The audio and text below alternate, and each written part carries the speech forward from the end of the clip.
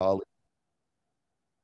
There we go. This meeting is being recorded by friend and colleague Etienne Vermeulen from Los Alamos. So isotope production, which is what Etienne's going to talk about, is, in my opinion, sort of a paradigm of nuclear engineering.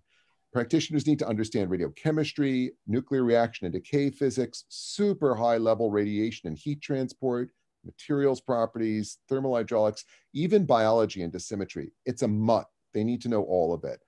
And, most of all, they have to be completely unfazed by things that scare the you-know-what out of most DOE lab scientists, like the generation of mixed radioactive and chemical waste. So it's pretty impressive.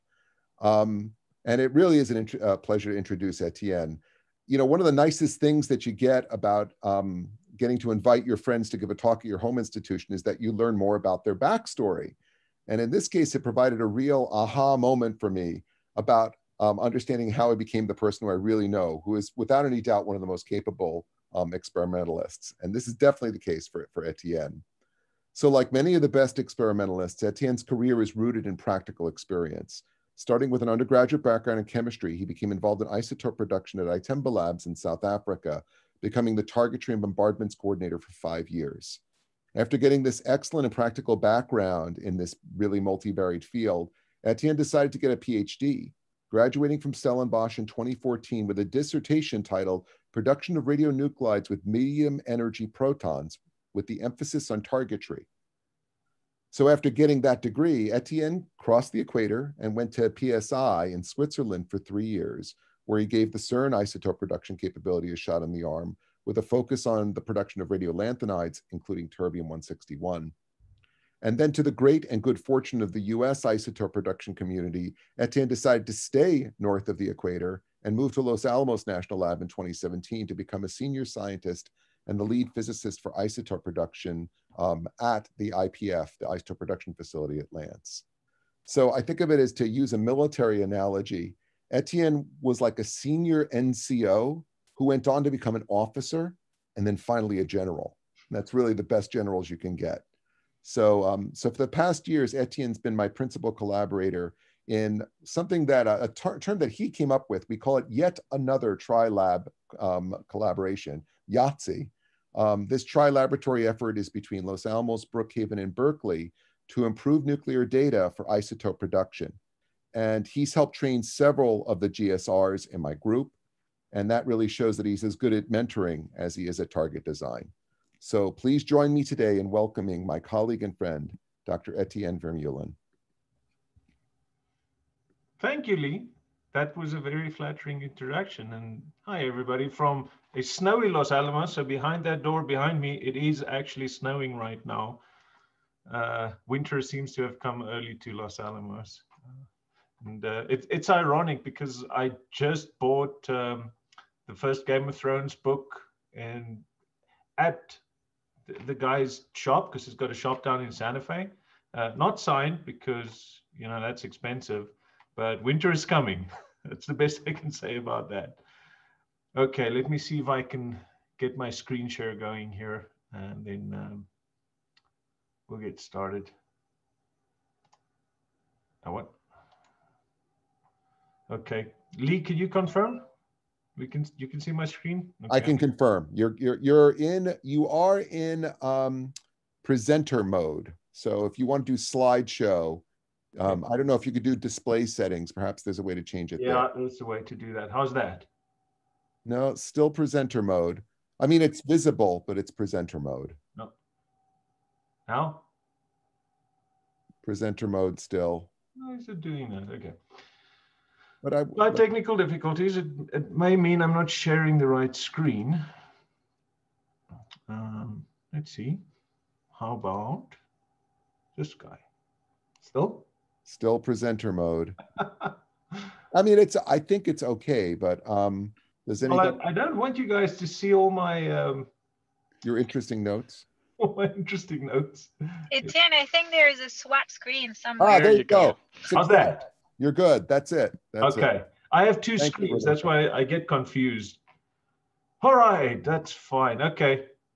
Well, so I titled this job and/or adventure, but it's pretty much just adventure. I've done this now on 4 different continents, and it is pretty much an adventure. It's a stressful adventure at some point, but still an adventure. So I just want to start with how diverse isotope production is in the United States. These are all the laboratories and some of the universities that are currently in the DOE isotope program's fold. So all of these facilities either create or use isotopes. And if you look through the list, it's pretty much everything in the nuclide chart that you can think of is made in the US and is used in the US. We use reactors, accelerators of electrons, accelerators of protons, and even some heavy ions, specifically alpha particles, and then sometimes lithium-7, and I'll talk about that a bit later. And then the stuff that I do, which is protons. So Lee will get a good laugh when I tell you I'm mostly a proton guy, and neutrons come as a bonus, but mostly what I work on is proton accelerators. So the first thing I want to sort of touch on is the use of isotopes as tracers, because also what I do for the most part is make medical tracers. And it's quite an interesting story where it started. So George Hevesy got the Nobel Prize for inventing isotopes as tracers. And the way he did this, he was working, I think, in Munich at the time. And he was convinced that his landlady was reusing the previous week's food in the Sunday meatloaf. So he got some radioactive material from his lab and surreptitiously spiked the meat, probably on Wednesday, and on Sunday used the detector that he built himself to prove that this lady was actually spiking the food, or was actually reusing the food in Sunday's meatloaf. And he got the Nobel Prize in chemistry, I think, for inventing the tracers. So that's sort of where it started. And it's a pretty good start if you're going on an adventure. You can't do it on an empty stomach, right?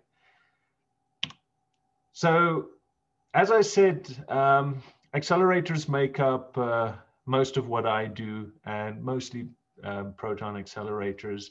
Now, you guys probably know this by now. This is the first cyclotron that was invented in Berkeley, and by these two guys. A lot of people think that the guy on the left probably did most of the work and the guy on the right got the Nobel Prize. But that's the magnet for the first cyclotron that was probably just down the road from you guys. And of course, here's Lawrence at the control booth. And I think the wonderful story about this is this control column was close to the cyclotron. And yes, he got the Nobel Prize for the cyclotron work, but also that control station was plugged into the same outlet as the cyclotron. And at night when they went home, they turned it off and they unplugged it. So they did not discover the isotopes that they made in that cyclotron. Consequently, somebody else got the Nobel Prize for that. But you can argue that the first isotopes were also made at Berkeley. So why do we do this? And one of the major reasons we make isotopes is to fight cancer. Now, to treat cancer, you have a bunch of or a bunch of ways to do it. The first way is surgery, of course. And you want to be removing the cancer with some sharp instrument. Now, I'm by no means saying that all surgeons look like that, but the ones I've dealt with sometimes have made me feel like that. Option 2 is direct irradiation with photons. So what you have is an electron accelerator, which impinges on a high Z target, and the very strong X-rays that come from there can be used to treat cancer. So if you're into Star Trek, that's sort of like the photon cannons on the Enterprise. Another way to do it is directly with particles. So protons, and if you have those photon torpedoes, that's probably more like the protons from the Enterprise. And that gets shot directly into the patient. The reason we can do that is because when protons stop, they drop all of their energy in a very short period, short space. And that's called the Bragg peak, if you haven't learned that yet. And I do, fair warning, I do not have any formalism in this talk. This is supposed to be not a lecture. I'll leave that to Lee to do that for you. But what you see at the bottom here is actually one of the proton gantries, and I think this one is at PSI, and it's huge because you need these massive magnets to turn the protons around. So you cannot build this everywhere. It's very specialized centers where you get proton therapy. And while it's really good, it also makes damage around the area because it's still got to go through the body to get to where the cancer is.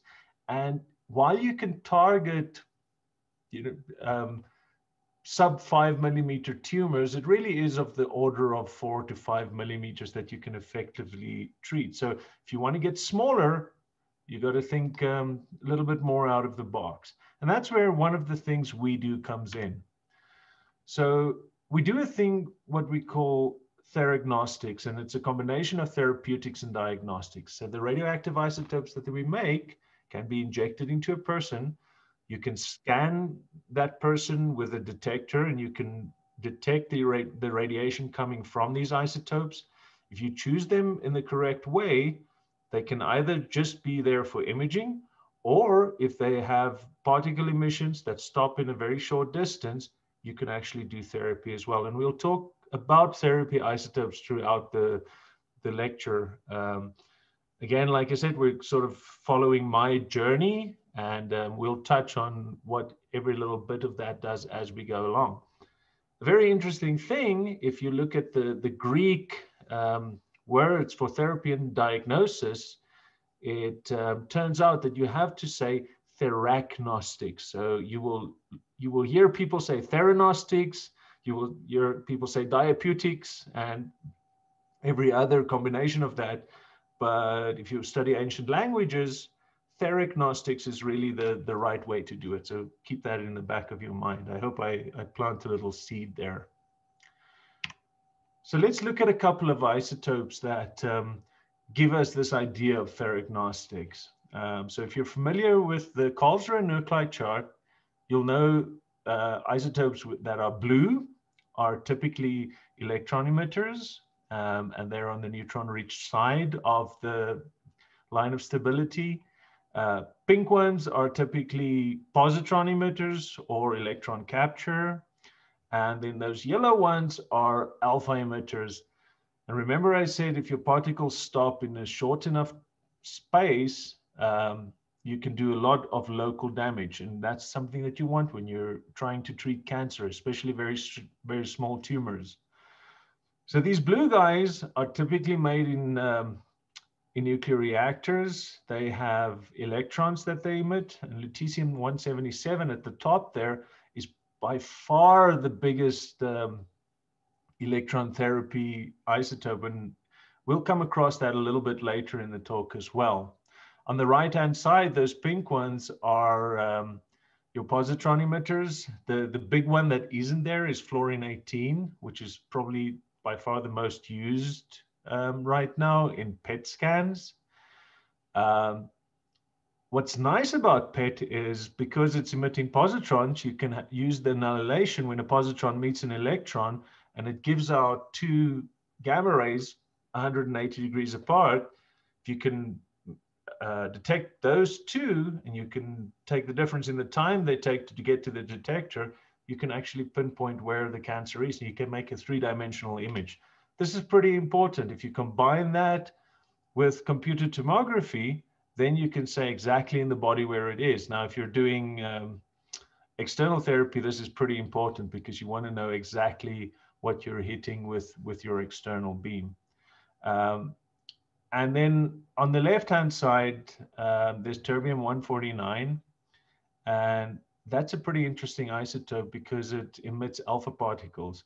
Now, remember I said these particles have to stop in a very short space, and we talk about LET, which is linear energy transfer. And if you have an electron being emitted at quite a high energy, it's going to travel a couple of millimeters in the body. If you have a positron, it's going to be a bit closer.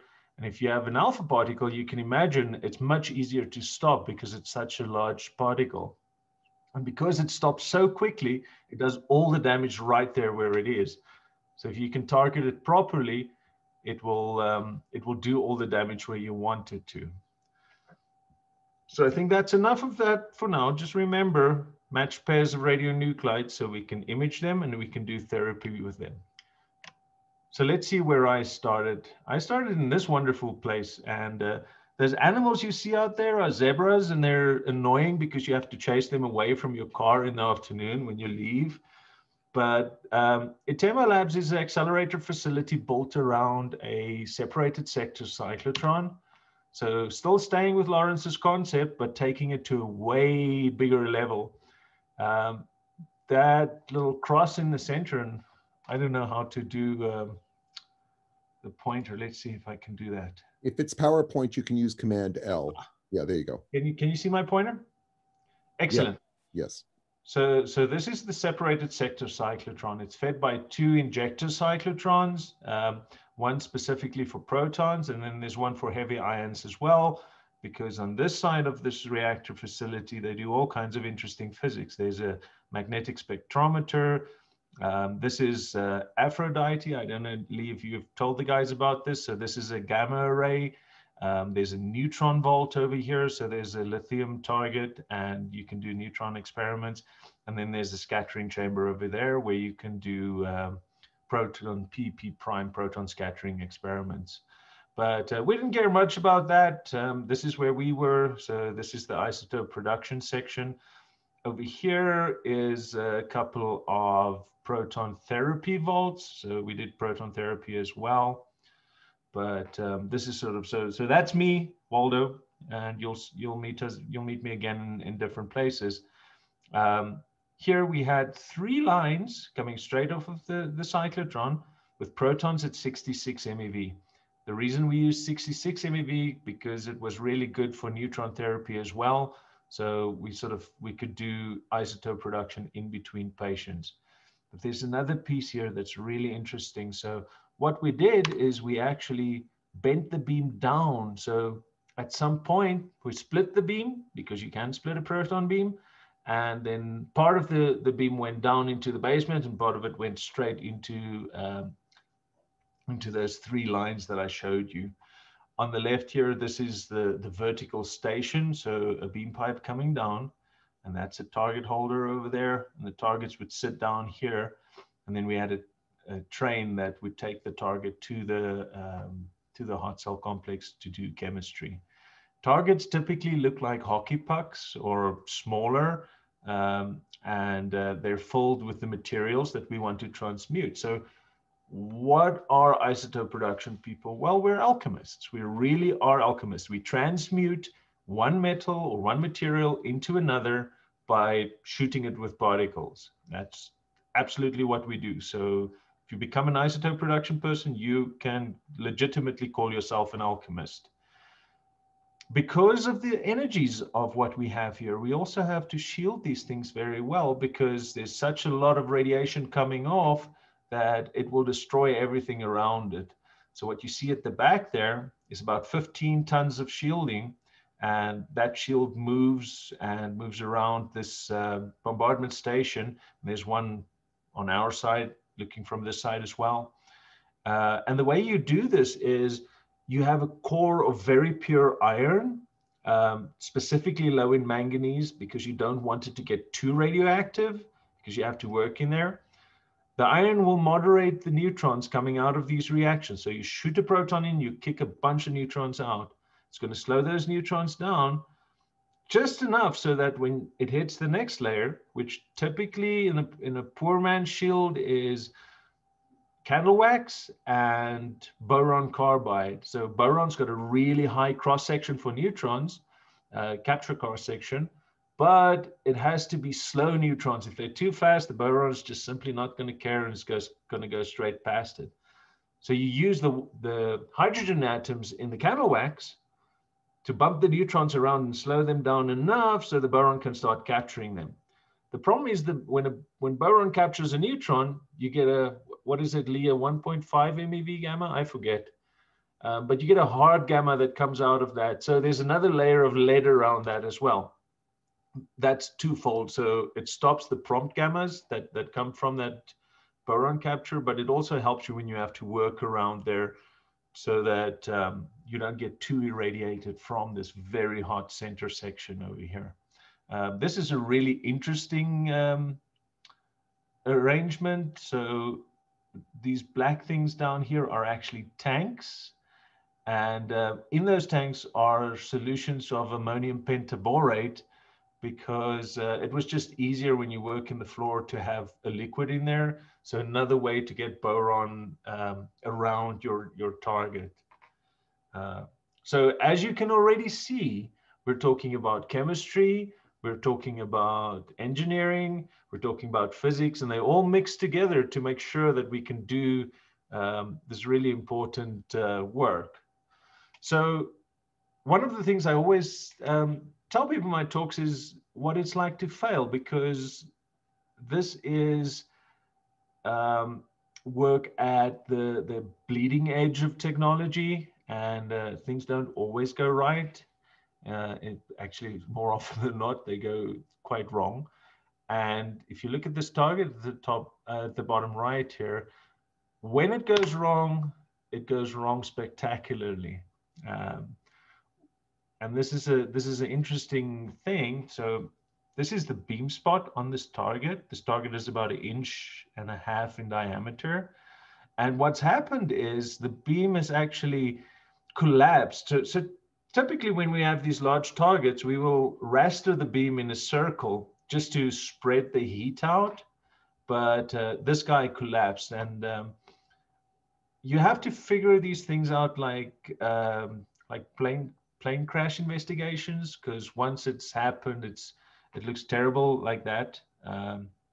So we use things like radiochromic film that activates with radiation.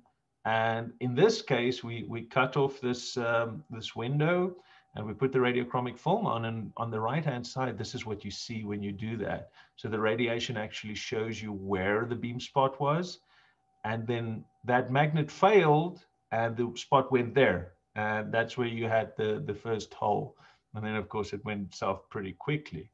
Now, radiochromic film is really interesting. It's not just a little X-ray like that. In here is a lot of information. So if you go and scan that and you analyze it, what you see is this. And this tells you a lot more about what happened. You can see this is the most radioactive spot. So this is where the beam went when it became one spot. And if you analyze across it, you can see it's really radioactive. So we can say that the beam actually stopped there and drilled into the target. So how can we learn how to make these targets better? Because it's all about keeping that material inside of the encapsulation. And one of the things we can do that's pretty interesting is radiography. Now, if you use simple X-rays, these stainless steel targets are too thick to penetrate, and all you see is just a dark spot. So one of the things we can do is we can leverage neutrons. You can create a neutron radiograph. So in this case, we were actually looking at the welds. And if you look there and there, those welds were of a concern. So using neutron radiography, we could actually do cut-throughs of this material. And if you look carefully, you can even see the threads of the swage lock fitting over there. So it's actually pretty fine measurements that you can do. And through doing this, you could say, okay, well, these welds are strong enough, and they probably won't, and yet they do break when we put proton beams on them. So one of the most important things I learned working at this accelerator facility is when you're at the end of a beamline and somebody's shooting protons at you, you need to know where the beam's going, because the guy looking from the other side has a right and a left-hand side, and so have you. And it's always balanced between target-centric and machine-centric. So if you've got beam coming at you, you always have to think from the operator's point of view that if you say the beam's got to go left, he's going to steer it to your right. So hopefully Luigi and Mario will stay in your mind next time you ask for beam at the Berkeley cyclotron. Okay, so from South Africa, after a number of years, as Lee said, I went to Switzerland, and I went to the largest research institute in Switzerland, which is not CERN, but is the Paul Scherrer Institute, because CERN is its own little country. It straddles the border between France and Switzerland, and we'll get to that. But first, we'll have a look at PSI. And PSI is a fascinating place. It's built on both sides of the Aare River, and this river runs through the length of Switzerland. At the back there, you can see the beautiful Swiss Alps. So it's a really picturesque place. On the right-hand side, there's the cyclotron complex, and we'll have a look at that shortly. This is the Swiss light source. So that's a electron accelerator. There used to be some reactor facilities on this side of the river. And in the forest here, this is called Swissfel, which is the Swiss free electron laser, which is one of the most powerful free electron lasers in the world, and is going to do some amazing research when it's going and running. The other interesting thing about this facility is this building down here contains all of Switzerland's nuclear waste. They cannot decide where to bury the waste, so in the meantime, they're just storing it at PSI. And if you're ever at this facility, you can go there and ask them to have a look. And there's a little window at the top of the building where you can look down and see all of Switzerland's nuclear waste for anybody who's interested in that type of thing. But most importantly, what we were doing here is preclinical research. So we were making short-lived isotopes, specifically to put into mice. And this we did using the injector cyclotron of the facility. So these were 72 MeV protons. So you see there's a theme here. We started with 66, and we went up to 72.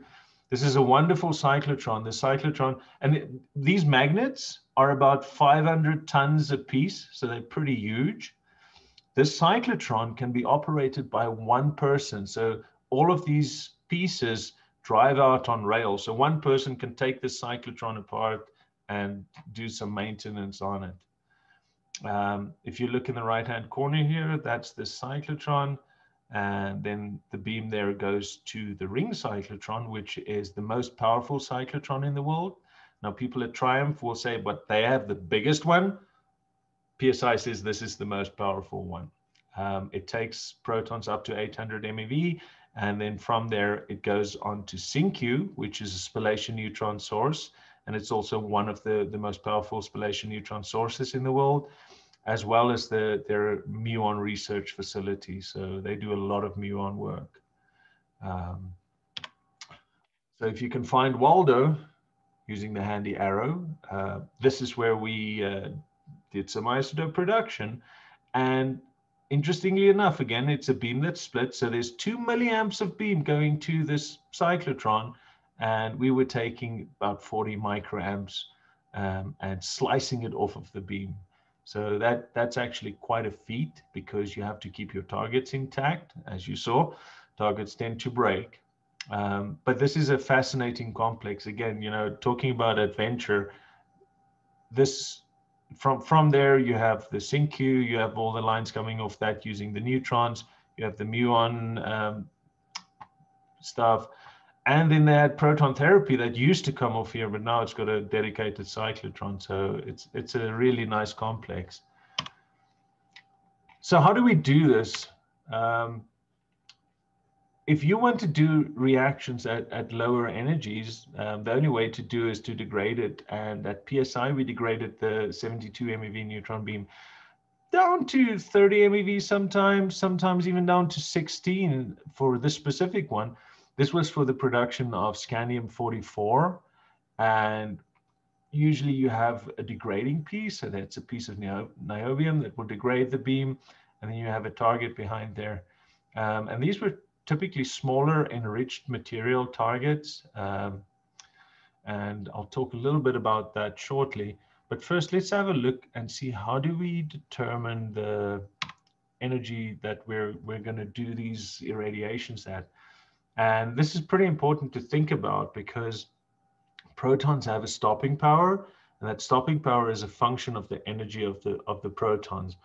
So the faster the protons go, the easier it is for them to move through material. As they slow down, it becomes more and more difficult. And this is because of the power the electrons have over them. So you can imagine running into a crowd of people. At the beginning, you can get past 3 or 4 layers of people because you're going really fast. But as you slow down, more of them can grab at you and you slow down much quicker. As a consequence, the energy window of these protons and the amount of energy they lose becomes bigger and bigger the more you go down in energy. So what you see here is a typical cross-section that we measure using foils. And these colors are the different thicknesses of degraders that we use. And you can see how the energy window gets bigger and bigger as we go down. So how did we make targets for these guys? This is pretty interesting. This is calcium-44, which is a very expensive material. And remember I told you that some of our targets look like hockey pucks. Now a hockey puck of this material would probably cost about $1 million. This is about $1,000 worth of material. And if you have to do this every day, because it's pretty short-lived, the cost quickly mounts up. This, however, is not a really good way to make a target. So what this is graphite powder, and you add some of the calcium powder on top, and you press it, and it becomes a solid disc, but you have no control over the thickness of this target or the shape of it. That's why it looks so strange. So we messed around with it a little bit, and we came up with a different target design that was a pressed target. So that's about $1,000 target right there. This is what it looks like in real life. And with that little pellet, we can make enough material to treat probably 10 patients per day. So that's a pretty good way to go. But the other reason I show you this is, again, because nothing's ever straightforward in radioisotope targetry. So you put this in the beam and the target sealed, and oops, it looks like that. So something is not quite right there. Can you see the bulge on that target? And then when you cut it open, oops, this happens. And this is pretty interesting. So when you use salts and you irradiate them, of course, the protons put a lot of heat into your targets. And if your salt is wet, you're going to turn that water into steam, and the steam's going to create a bulge. And this was not the case here. We actually did dry it very well. So why did this happen? Well, there's another problem, and it's something, if you're ever going to make targets, to remember is that a lot of materials absorb CO2 from the air. And that's what happened in this case. This stuff absorbs CO2, and if you get it hot enough, it will start releasing the CO2 as CO2 gas. And that can also cause this type of catastrophic failure. So I think that's enough of broken targets right now.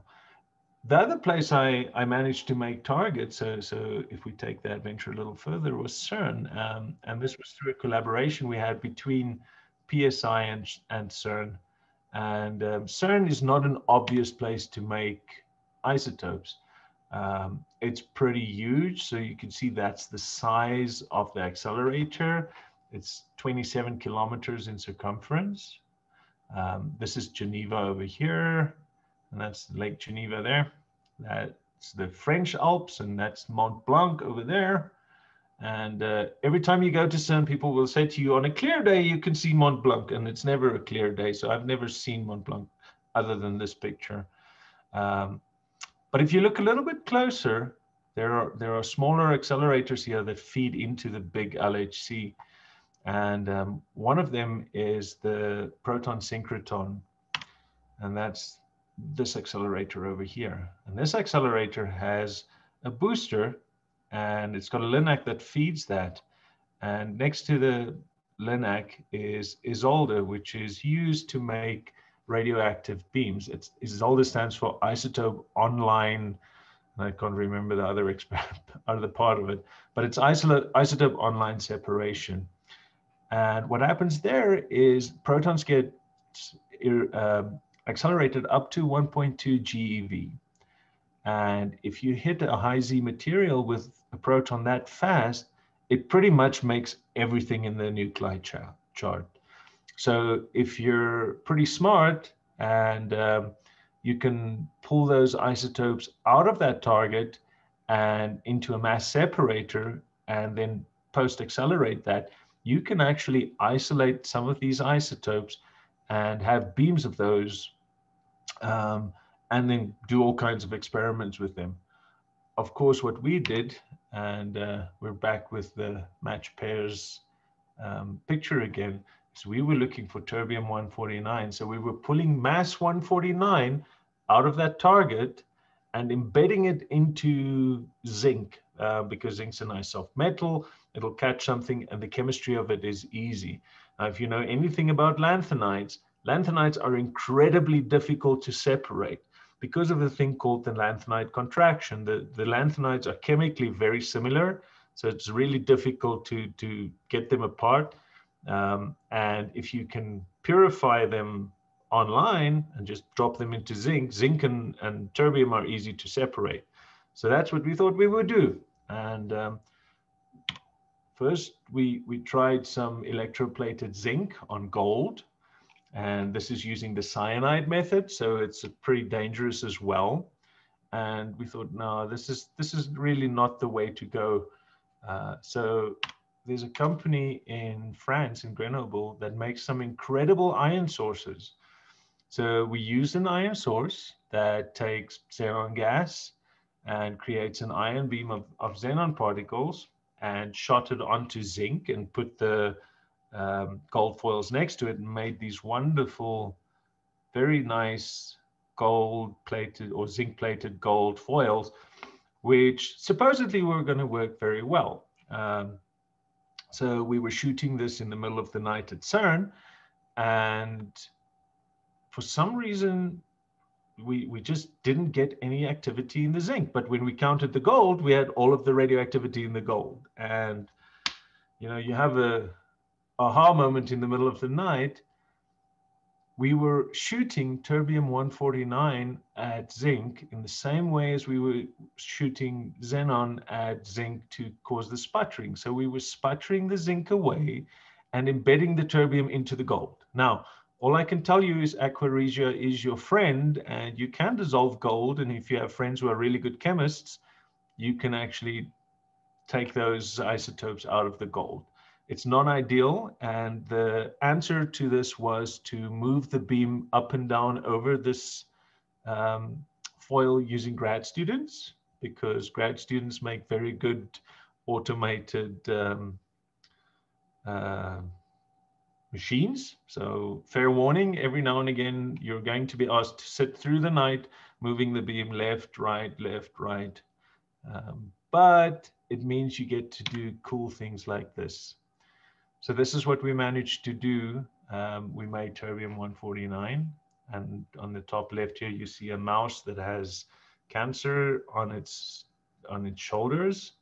And after treatment, you can see the tumors have shrunk almost to nothing. So terbium-149 is a really good candidate for therapy. The problem is it's really difficult to make. So that's why you need a place like CERN. And we have to think about other candidates to do that. Now, in the terbium family, there's actually 4 isotopes that allow you to do a multitude of things.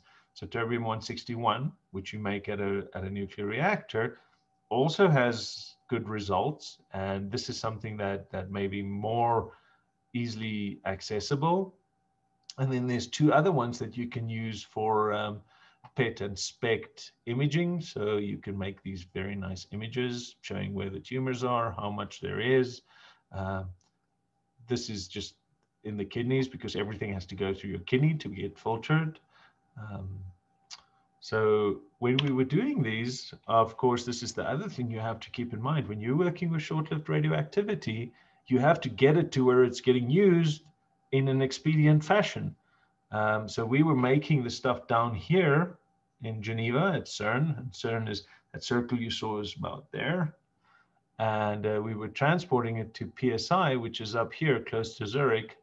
This is Switzerland, if you do not recognize it, because I don't think it says. And what we had to do is drive it by road and track the radioactivity in the top right corner there all the way to PSI, do the chemical separation and get it into the mice with enough time and enough activity to be able to do this. So again, relatively short-lived. It shows the challenge of making enough of this stuff to get it into people. And remember that when we talk about actinium a little bit later. But this was a pretty exciting experiment. It was nice to do. We learned a lot. We figured out how to make radioactivity at CERN and actually get it off-site in such a way that we could do these experiments. And this was the result of it. So with terbium-149, as you can see, it's got a yellow piece and a pink piece. So you can image it and use it for therapy. And this is the very first PET image obtained with terbium-149, which we thought was pretty cool. And you can see the tumors over there. You can see where the injection was done. There's a little bit of kidney showing up there. And then these little spots is pretty interesting. So these are immunosuppressed mice. As you saw, they don't have hair on them. So they don't have immune systems so that they reject the cancer, because we put human cancer in these mice. But because they're immunosuppressed, they're also short on some minerals. So they eat their cages. And these spots on the X-ray are what you see are pieces of the cage that they actually chew off the sides. And if you have people who are really good at making these images, they can make something like this. And let's see if I can get this to play. Maybe I have to change the... I think you have to turn off the laser pointer. Yeah. Oh, there we go. How cool is that? So this is the type of thing we can actually do. So the skeleton is created with the computer tomography, the CT, and then these ghost images that you see here are actually the PET images. So there's a kidney in there. There's a couple of tumors over the mouse's shoulders. And that's the bladder, I believe, at the bottom there. So that's pretty cool.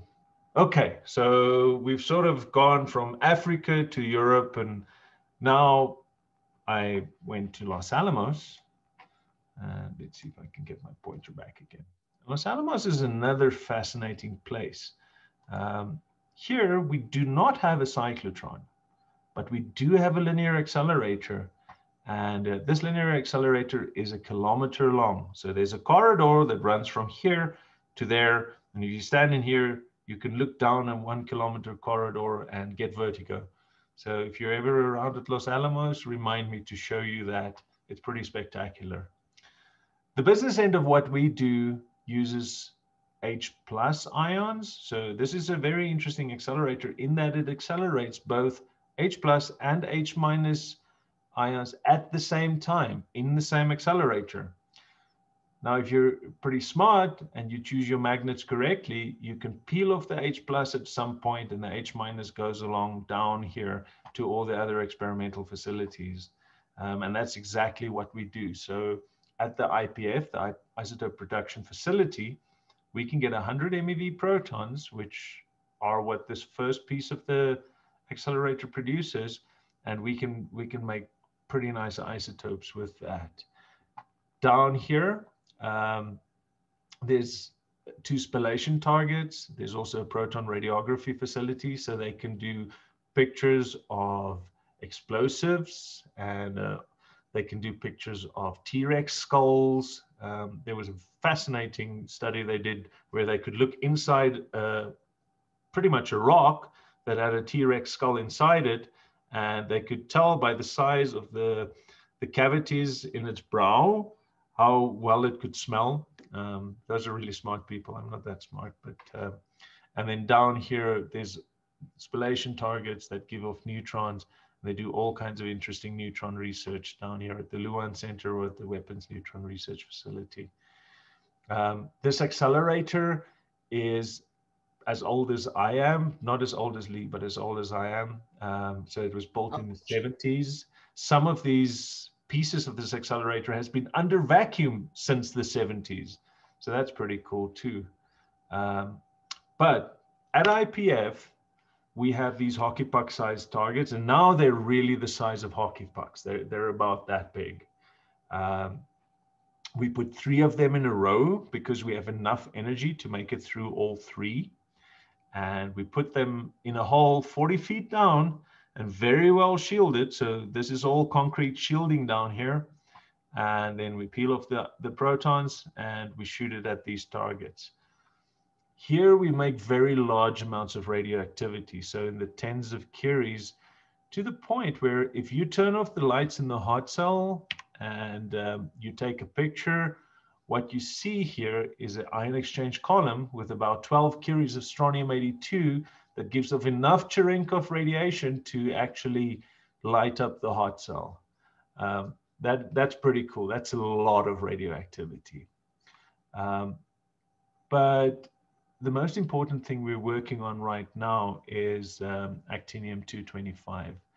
Actinium-225 is a alpha particle emitter that is probably going to be one of the most important therapy isotopes in the world. And the reason I say that is there's already been studies done with this isotope that shows it's very effective in treating cancer. And that's where I started. I'm pretty excited because one of the targets we built to make lots of this actinium, like this much, we tested today and it actually worked. So that went really well. We didn't get that catastrophic failure.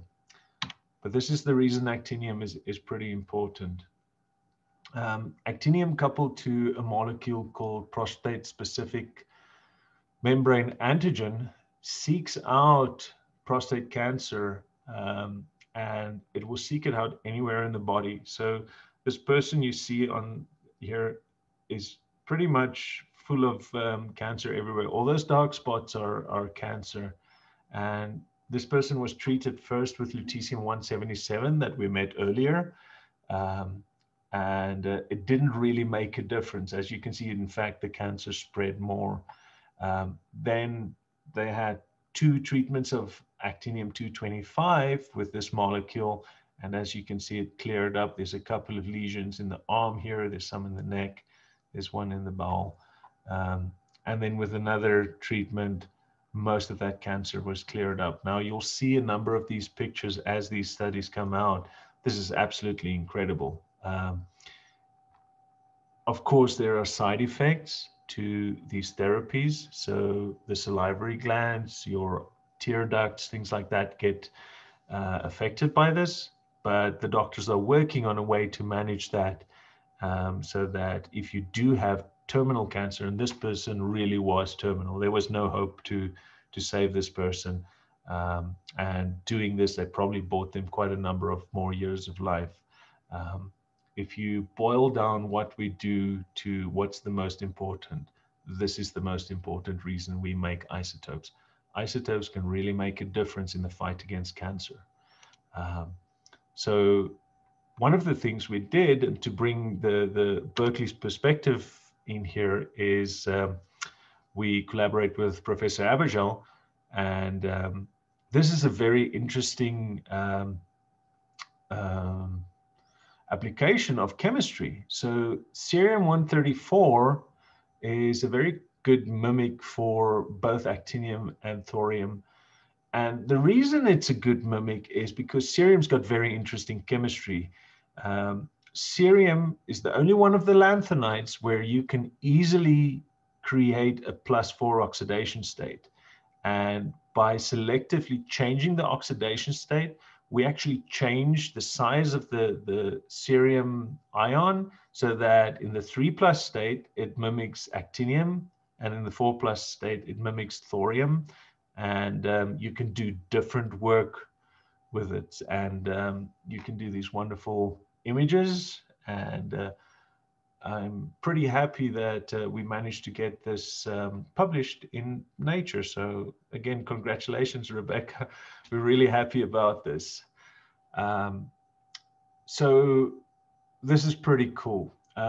But we said we do a lot more than chemistry and physics and biology. We also do a lot of engineering. So the most important engineering bit we do is keeping these targets cool. Our targets get proton beams of the order of about 1 kilowatt per square centimeter. So let's just let that sink in a little bit. You have that much space and you're putting 1 kilowatt of heat on there. That's like taking a blowtorch to it and hoping it survives. And the way we do this and we keep this intact is by simple water cooling. And the reason we use water is because water doesn't activate, it doesn't become as radioactive as other materials. And you also don't break it apart. So you can say, well, why don't you use Freon? Freon is a much better coolant. Well, you're only going to shoot at Freon once and then it's going to fall apart. Well, why don't you use helium? Helium is a really good coolant. Well, helium is really difficult to keep in a big system like I just showed you. It's a very tiny molecule and it's difficult to contain. And people do use helium, but they use it typically to cool the windows of isotope production facilities, not the targets. So we're stuck with water. So what we do is we model these targets extensively, and we try to understand how we can optimize the use of water. The biggest problem we have is boiling on the surface of our targets, because if you have enough boiling, it dries out and then you burn a hole and you're stuck with 16 slides ago. And this is one of the things we do at Los Alamos is we use ANSYS and we use thermal hydraulic simulations to create this type of simulation so that we better understand our targets. In the bottom right, what you see is molten rubidium chloride salt. And you see the velocity and the temperature maps there on the right-hand side. This is what the simulation says, how the molten salt moves around. And then on the left-hand side, this is where we think the hardest part is. And if you look at the target physically, you can see these, what looks like burn marks on the target, and it correlates with this spot that is the hottest. The reason we see that is because hotter material is more buoyant, so it's going to move up and it's going to sit there rather than down at the bottom here. On the left-hand side is a 2D model where you see the beam hitting the target, and you can imagine this is a circle, because remember I said we make our beam into circles. So that's the circle going through and getting less and less. To get to this type of simulation, we have to do a complicated coupling of thermal hydraulics and proton transport. So we first run a MCMP calculation to say where the protons stop and what the source term is going to be. Then we translate that back into ANSYS, and we run a little bit of ANSYS, and then say, okay, we have a new picture of what this looks like. So we take that, we put it back into MCMP, and we iterate between the two to get this really interesting dynamic simulations. At the top here is a solid target, and that's 3 circles of beam. So we can paint our beam in many different circles. And this is the targets that we were actually shooting today. Beyond that, we also build experiments. Now, if you remember what IPF looked like, and I'm going to go back to that. This target sits down here in a 40 square foot concrete block, and it's so radioactive as you can see by that we cannot put a camera anywhere near that. Besides that, the people who bolted such that it's impossible to get a camera down there or any other diagnostics to see what's going on. So we have to build experiments to understand that. And one experiment we're busy with right now that's pretty exciting is we're going to investigate how bubbles and boiling form in these cooling channels. So we've built a mock-up of a cooling channel, and that's what it looks like. And we have an induction heater, and we have a susceptor, and we can heat this guy up to as hot as this window is going to get when we heat it with protons. That means this guy gets white hot. It literally makes stuff around it start to smoke, but it gives us the boiling that we're looking at. And then we're using high-speed cameras to very carefully look at how these bubbles are being made, how they grow, how they get broken up. And hopefully through that, we can understand how to better cool these targets, because we've exhausted just using boiling. We now have to start moving the water around. So this may mean changing the surface of the targets, or it may mean changing the way the water flows, maybe introduce more turbulence and remove those bubbles from the face of the target much quicker. And this is a very narrow range. It's either you blow a hole in the target or you cool it efficiently. So this is really fascinating work. And we get to do all of this engineering, we get to do the physics, we get to do that chemistry and separating all of those, and we get to touch the biology as well in the treatment of cancer and working with the preclinical folks on these mouse studies. So I think with that, I'm probably through all my slides, and like always, these things are a team effort, and we couldn't do it without our team, and we couldn't do it without the support of the US Department of Energy Office of Science and the Isotope Production Program. So I think that's it. I will probably open it up for questions. Thank you very much, Etienne. That is excellent. Really super exciting. Let's go ahead and ask questions. We've got lots of clapping hands in virtual space here. Let me open up my participants window, and let's take questions from people. Please just raise your hand, or actually, I think you can just unmute and speak on your own if you want. Oh, we've got John asking a question. Yeah, I've got questions. By the way, thank you so much, Etienne. This was really cool to listen to. So I'll keep it to two questions. So one, you started at Atemba, but what I guess got you to Atemba Labs? Like, why did you start with isotope production? So I started my career as an analytical chemist. We involved. Somebody's not muted. Yeah. So one of the things analytical chemistry involves is chromatography. Typically in HPLC, high performance liquid chromatography. So you learn about chromatography a lot. And one of the places we could go and work at was Atemba Labs doing quality control. Turns out that separating isotopes from targets also uses column chromatography.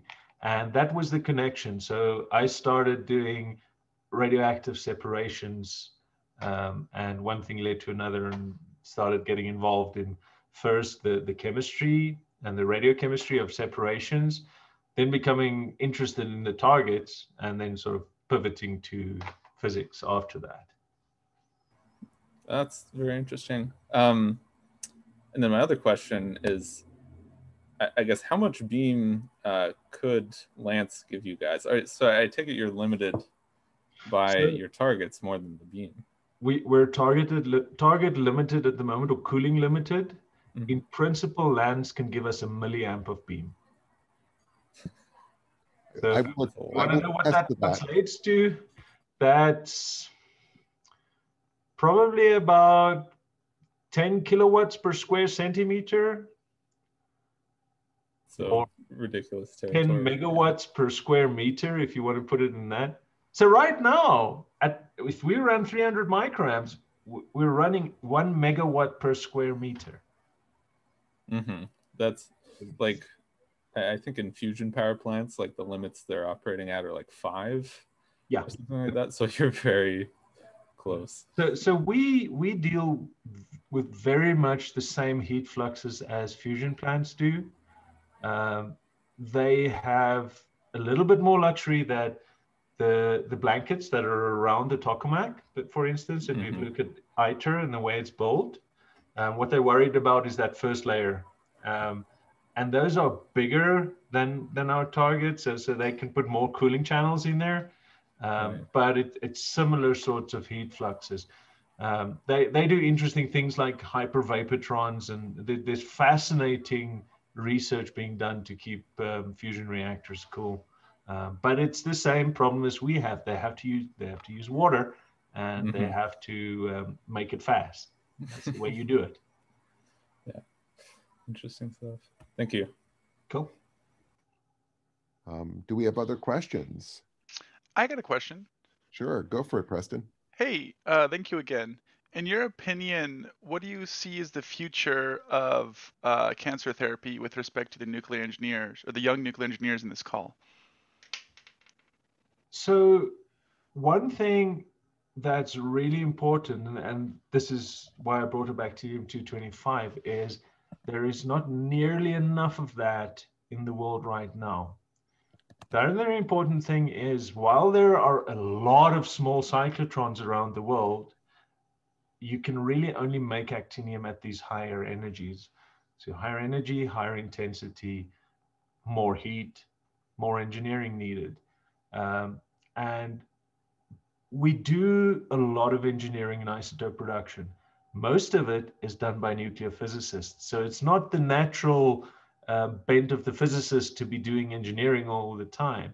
You really want nuclear engineers who understand this thing and who can do the thermal hydraulic type of calculations and even the physics, so the neutron or the particle transport. I think there's going to be much more of a growth of nuclear engineers getting involved in isotope production, as we have to now push the frontiers and push the limits of what these machines can do to make enough of the isotopes that are needed for the world supply. That's really cool and exciting. Salim has a question. Salim, can you go ahead and unmute yourself? Yes. So I wanted to ask about the challenges with, so why is making TB161 so challenging, and why is CERN the only place where you can do so? Okay, so it's TB149. So 161 is challenging, but you can make that at a nuclear reactor. 149, because it's so far from the line of stability, and there's such a mix of isotopes that you start off with, the only way you can do it is by having mass separation. And CERN is the only place where the energy is high enough to make enough of it to be able to separate it online. Now, there is another way that may work, and this is for you guys to go and figure out maybe. If you have a lithium-7 beam and you shoot it at europium, you may be able to make terbium-149. And I think there's been a couple of experiments. Why hasn't it taken over? Well, the problem with the lithium-7 beam is if you want to get high intensity, the beam starts blowing up. So you start getting a beam that's that big on a target that's that big. So that's the challenge with heavy ion beams, is they tend to get too big. So it's something to think about for the future. Maybe somebody can get a way to bunch those lithium-7s together in a better way. But the big reason is the energy is just not there. Thank you. Tyler, you have a question? Yeah. Hi, Etienne. Hey. You had a very interesting slide on matched pairs. My particular focus has shifted on the terbium-155 in particular. You had it under as a SPECT isotope. I was wondering if you considered using it for Auger electron therapy. Probably because there's a good chance it has some OJs as well. I think, I mean, we haven't measured it, so one has to go and figure out if there's enough OJs there. The one downside of terbium-155, though, is it's got a lot of gammas. So you're going to get a lot of gamma dose at the same time as you get the OJ dose. And of course, that's going to irradiate the rest of the body. Now, think about it. When you do therapy, you want to use more radioisotope than you, typically use for a diagnostic dose. So there may be issues with the residual dose you get from the terbium-155. If you recall on that picture I showed you, there was erbium-165 as well, which is really interesting. Erbium-165 is a pure Auger emitter. It's got no gammas. So, okay, you cannot track it, but you have only the dose from the Augers. But I wouldn't discount 155. It may be that turns out that it has such a beneficial Auger effect that you can tolerate the extra dose of the gammas. It's always that balance between how much damage are you doing on the outside or the rest of the body as compared to what you need to kill the cancer. I hope that answers your question. Well, it's interesting you bring that up because lutetium-177 is similar. It's a theranostic isotope. You have the beta and the gammas as well. So no, very interesting. Thank you. Okay. So Etienne, I wanted to mention that we have also considered the possibility of trying to make 149 by alphas on europium. Mm-hmm. And but same as there are just also a shortage of facilities that run this, and it's sort of higher in energy than most places would run that have alphas, I should say. But, yeah, and I mean, if you have alphas, astatine is maybe more lower hanging fruit. Yeah, and I think Davis is gearing up to try to do that in some sort of production. Yeah, and Texas A&M are making astatine on purpose. Sense. So, do we have other questions? How much would it cost to make a facility that can handle the necessary energies in the United States? For alphas? For the high energies like at CERN. Do we just keep building bigger and bigger cyclotrons and just see what we can do with it? When could it check out? I don't think people will build the accelerator specifically to make terbium-149. It will always be an ancillary facility. So at LANS, in principle, we could make terbium-149 if we change the end of the accelerator. So our accelerator goes up to 800 MeV. That is enough to make terbium-149. Right now, there's no facility at the end that allows us to do that. We actually used to have a facility down there. Now, one of the plans that they're thinking of at LANS, because people are always trying to think about new things, is to make a spallation facility like that will create a bunch of these isotopes. So essentially an isol facility, and then you could possibly do terbium-149 there. What that's going to cost in the tens of millions of dollars. If you had to build a facility from scratch, you're probably looking in the hundreds of millions of dollars. So, but then again, this is a extremely worthwhile and inspiring activity. I think you can find people who do this. Yeah. Terbium-149 is even more interesting. When we made it, we used it for therapy test. We used it to image with PET. In principle, you could also image it with SPECT. There are emissions from terbium-149 that may just work. And we tried, and unfortunately, our SPECT camera failed halfway through the experiment. So we did see a little interesting emission. We thought we saw an image, and then we just couldn't confirm it. But it may be the one isotope that can do everything. So Etienne, I just want to share a couple of the comments from the chat. Sasha said this was an absolutely amazing presentation. Thank you. You've got more like this. I mean, so many people really appreciated this. I just want to let you know that. I don't know if you're looking at the chat, you probably shouldn't be since you're answering questions. But they really, people have been very enthusiastic about this. Carla said the same thing also, by the way. She works with Rebecca's group. Are there other questions? There is one other request, and I'm going to add my name to this as well, that Salim had asked. You said that you had an LAUR number. Are you willing to share the presentation, Etienne? Yes, I can share this presentation. It's difficult with the videos, so I'm happy to share them separately. They're difficult because they're huge. The presentation is 172 megabytes, but I can make a PDF for you. That would be fantastic. I think that everyone would love to see it. And I'm going to do a little bit of gratuitous advertisement here. We are always looking for interested in good students. We have a number of them already with us, but if you do have questions about isotope production, and you get to work with really cool people like this, who also have got interesting garages with things in there. I'm making Rebecca laugh. Who's happy to share stories 10 times, because John's probably heard my stories 10 times already. So I do believe we have a call tomorrow to talk more about career opportunities. So I will be there and I'll be happy to answer questions. I think I've got some of the LANL HR folks on as well, but I may have dropped the ball and missed them. So if it's just me, I apologize beforehand, but I'll try and answer what I can. That's great. Etienne, again, personally and on the behalf of the department, I want to say thank you very much for taking this time. I owe you dinner and beer or whatever. I mean, a good night out for sure. Okay. There we go.